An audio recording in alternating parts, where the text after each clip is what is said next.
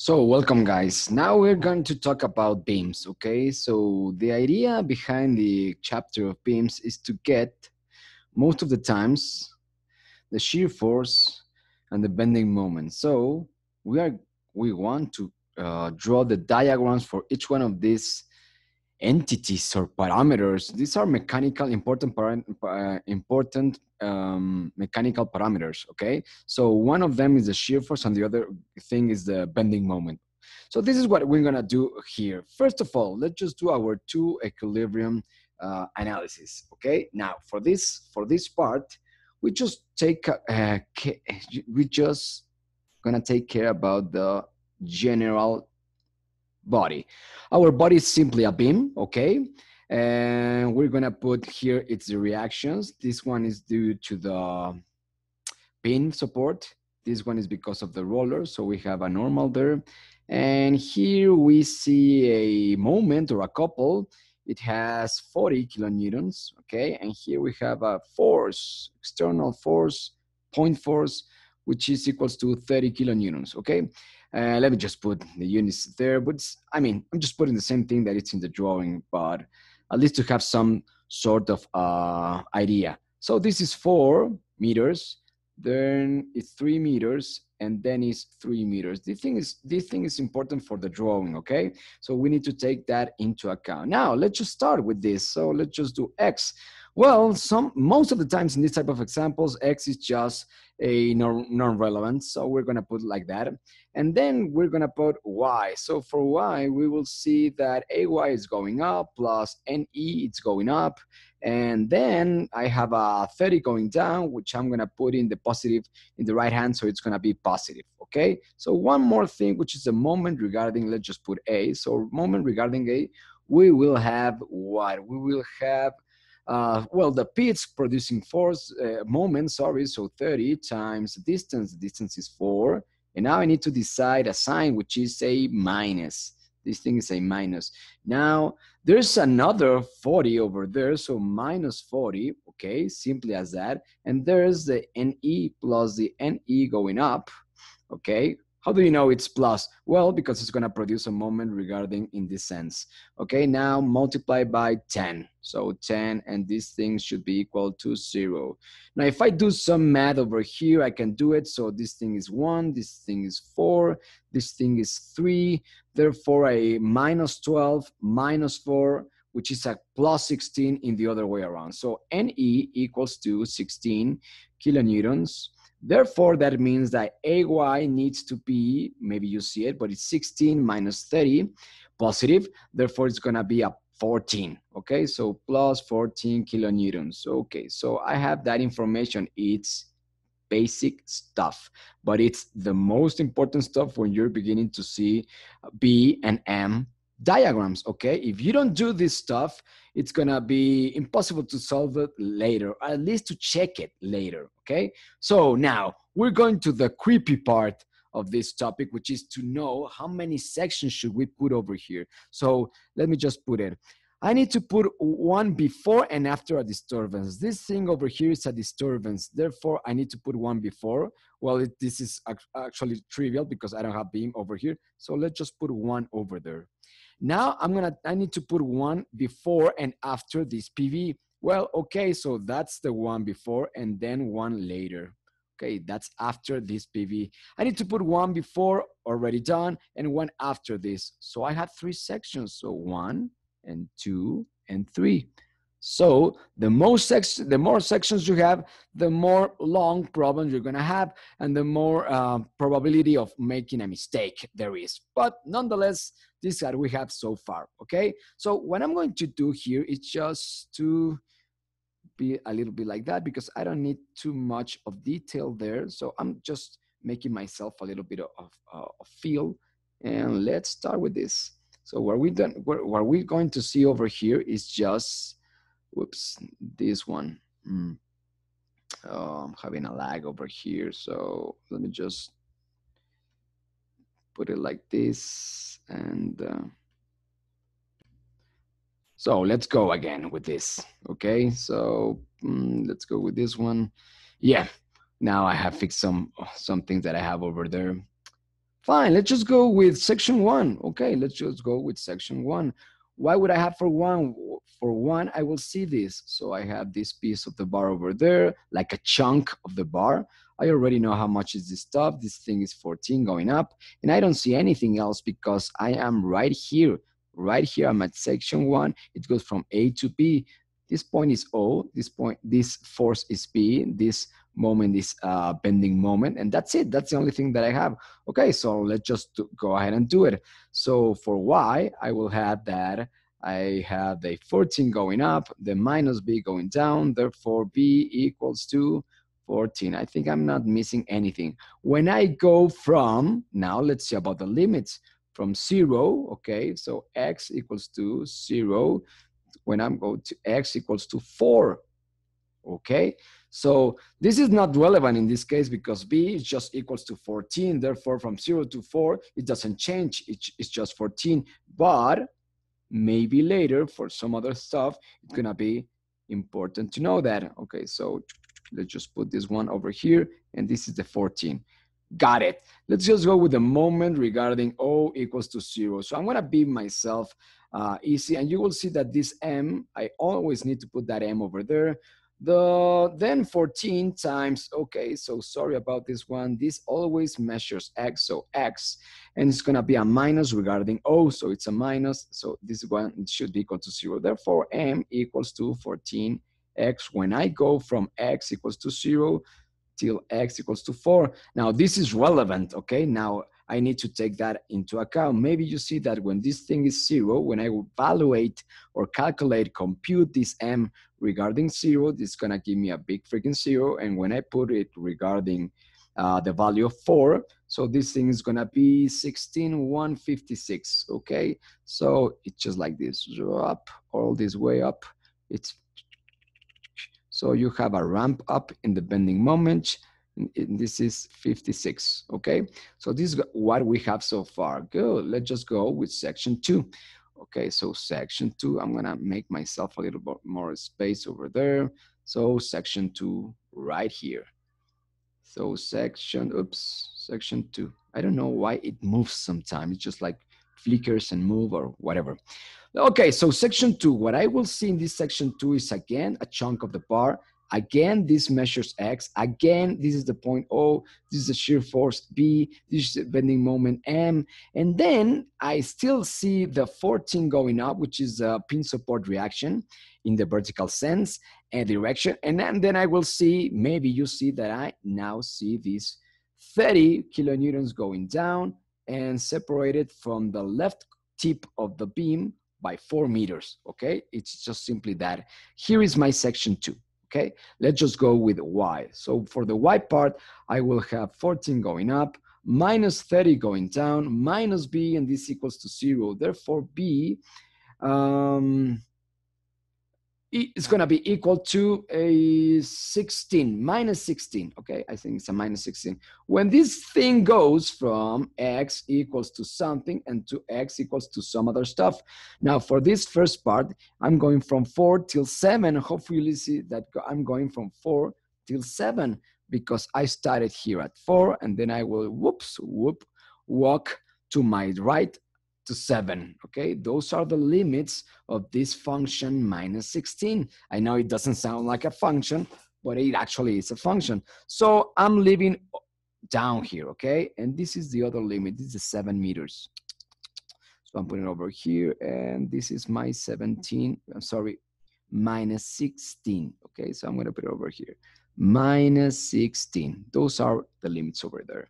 Now, moment regarding O equals to 0. When I do that, I will have what? Let's just see what I will have. Well, let's just put the M, which is the easy part. Let's just put the minus 14x, another easy part. And now this 30. Well, 30 times something, okay? Times how much? Well, hopefully you see that this space is how much I need to walk from here, from O till I found this 30.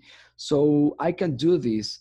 Maybe I can walk all to my left X, and then I can go back a little bit is the same thing that I'm writing over here. I can go all to my left x, and then I can go back a little bit, which is 4, and then I have the distance that I actually walked, okay? So this distance over here from here to there is actually x minus 4.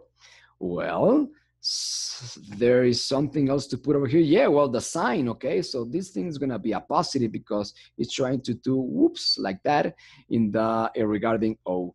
Okay, so I have regarding that point O, I have that equation. Therefore, M equals to, I'm just trying to rearrange something, 14x, and then minus 30x minus 4. When I go from x equals to 4 till 2 to x equals to 7. Good, I think. Therefore, let's just evaluate. When this thing is 4, okay, when the x is 4, let me just see how much is this one. Well, you will see what I have left the parentheses. If I put out the parentheses and I develop my algebra, it's a good thing. But also, if I keep the parentheses, I can find zeros faster. Therefore, maybe you will see that this thing is actually 0 when I compute this guy x equals to 4. So this term is equals to 0, and this other term is actually 56, which is what I got at the end of the first section. Now let's just see what about 7. So if I put a 7, I will see a 3 over here. Okay, so I see a 3 over here. So I'm gonna have a 14 times 7, okay, and minus 30 times 3. Okay, hopefully you see that. Yeah, because I'm doing 7 minus 4, which is a 3, and this is just computation, okay? Since I don't have a calculator, I'm gonna take my time doing this. This is 7 to 7 and minus 90, okay? So this is gonna be 49 times 2, which is equals to 98, okay? So minus 90 equals to an 80. If something is wrong here, you can tell me in the comments. And also, something else is gonna be wrong. Something else is gonna be really, really wrong. So hopefully I'm not doing this badly, okay? So I think I had that. So it's gonna be a 98 minus 90. I think I'm doing it right. I need to recheck it again, but this is what you need to do also. When you're doing these computations, try to do it as best as possible, because you will get to the end, you won't have what you need, and you will be all scared, okay? So try to keep a sense of what you're doing. So I'm gonna do it again. So this is a 7, yes, it's 7. I'm not putting something really stupid over here. This is a plus and this is a minus. So I think I'm right. Let's just go with the flow, okay? So that's it. Now let's just put over here. I can go, yeah, I think I can go to my right, but I don't wanna do it. I wanna do it over here. So I'm gonna put section 3 over here. So I wanna keep everything right in this small square. Okay, so 3. Let's just put 3 with another color. Okay, so with another color, those 3. Section 3. This is what maybe you will see. The chunk. Okay, so I see the chunk. I still see the 14. I see the 30. But now I also see the couple. And the couple here is 40. Okay, so I see that 40 over there. And yeah, this is rightly correct over there. So I see an O, the shear force, the bending moment, and I think I have it, okay? So let's just go ahead and do it. So Y, for the Y part, I have 14 going up, minus 30 going down, and minus B equals to 0. Yeah, I'm right. Yeah, I'm right. So B equals to, in this case, it's gonna be minus 16. Oops, minus 16 again, so kilonewtons.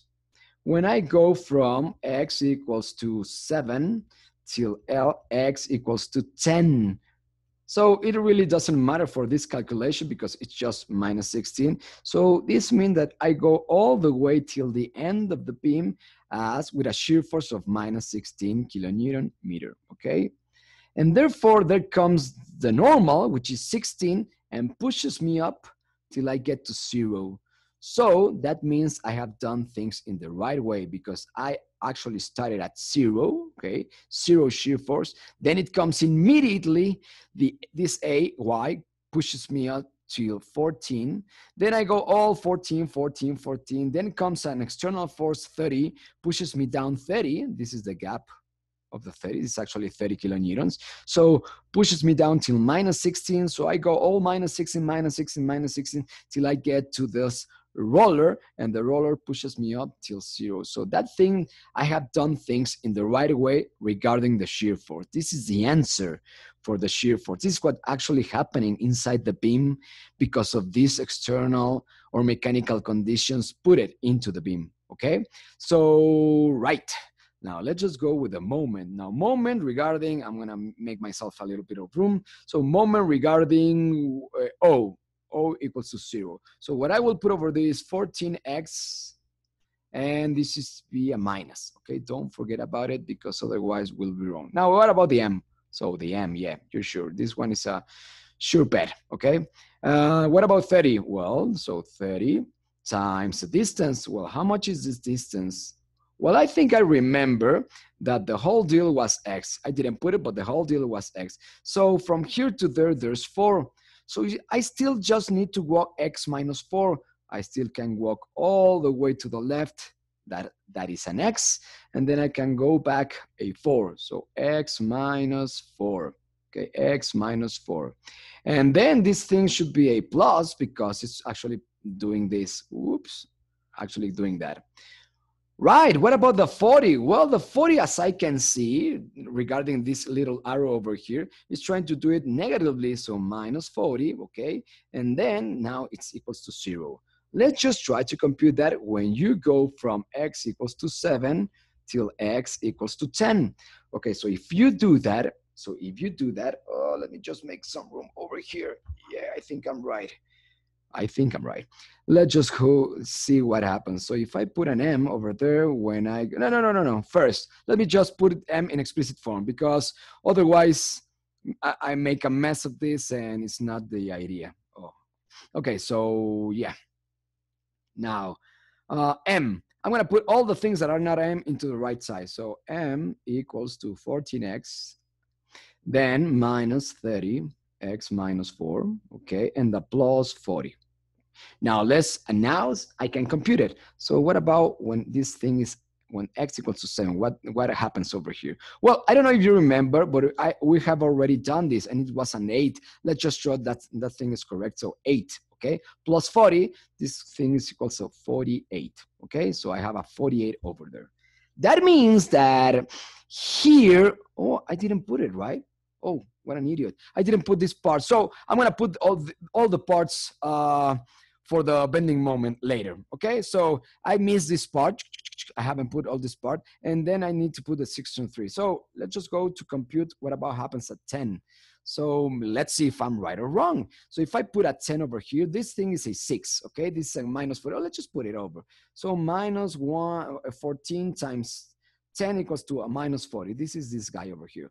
But it's a plus, okay? Because this guy is a plus. Now, what about this? Well, it's 10 minus 4. 10 minus 4 is a 6. So it means that it's a minus 180, okay? Now, a plus 40. So if you do the math, this thing should be equals to 0. And it's a good thing because I will end up at 0. And that means that this thing is in equilibrium. Okay, so now my work is just to work it out as it is. Now from here, guys, from here, look at this equation. This equation was 14x, okay, 14x minus 30x. So the minus is bigger than the 14. So you will get with a minus 16x or something like that. That I don't need all that, but I need to put that this thing is actually a negative, okay? So it's a negative slope straight line. That's what it is in this section. So I'm here at 56, okay? And I will end up at 8 going down. So whoops, oh, sorry about it. Okay, so you know, I have it over here. So, and this level over here, it's an 8. Okay, this is where I end at section 2 at 7 meters regarding this section. So you already have that. Now let's just go with section 3. Let's just see what it is. Well, it is actually still the 14x minus the 30x What I'm just trying to do is to see what type of curve will join section 2 with section 3, or the ending of section 2 with the ending of section 3. Okay, so again, I see that this is a straight line with a negative slope. Therefore, it means that it begins at 48. What happens with that? Well, this thing is it shouldn't be here, but you got the picture, right? So this is a 48. It was at 8. Then it comes the couple, okay? This couple over here pushes you up, okay? 40. So this gap over here should be 40 kilonewton meter, okay? That's the couple doing its stuff.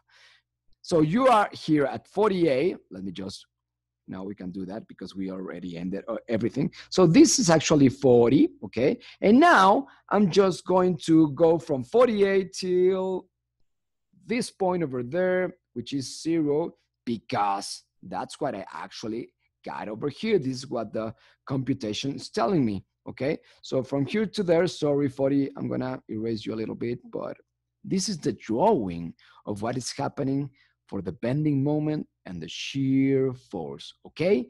So what can you imply of this regarding mechanical resistance of something? Well, look, I have the biggest shear force that this beam is feeling or experimenting is right here. Okay, it doesn't really matter the sign. It just means the other way around with the arrow of the shear force. But the magnitude 16 is bigger here. So you should check this section if you want to know something about mechanical resistance. All this beam may be subject to a really hard shear force, and maybe you don't know it, okay? But now you can actually compute that. You are experimenting from B to E, these 6 meters, the highest values of shear forces.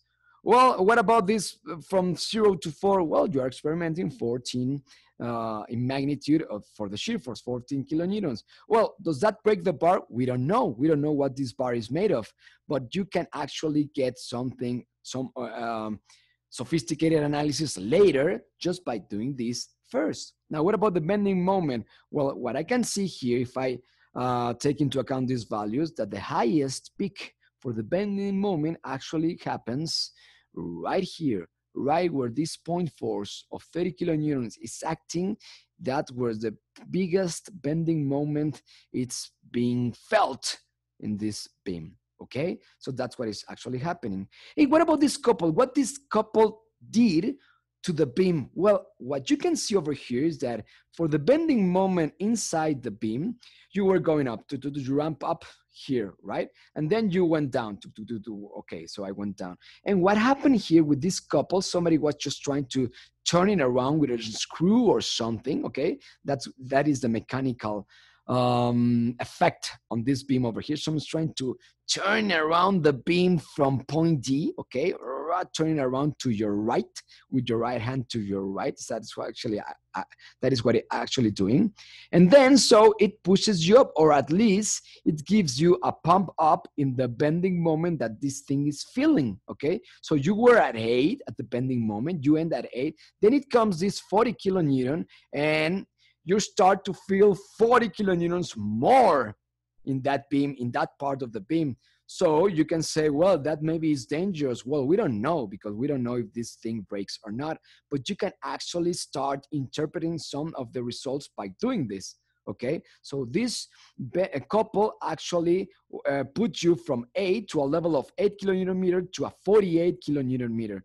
So that's a thing that you need to consider later in some other analysis, okay? And then whatever is happening, it pushes you down till 0, okay? Because that's the behavior of the bending moment, okay? So just like little ramps, but then you have this big lip due to this loose couple over there, okay? Well, guys, whatever comment you can do, or if you want to do more problems, just put it in the comments and we can deal about it. Cheers.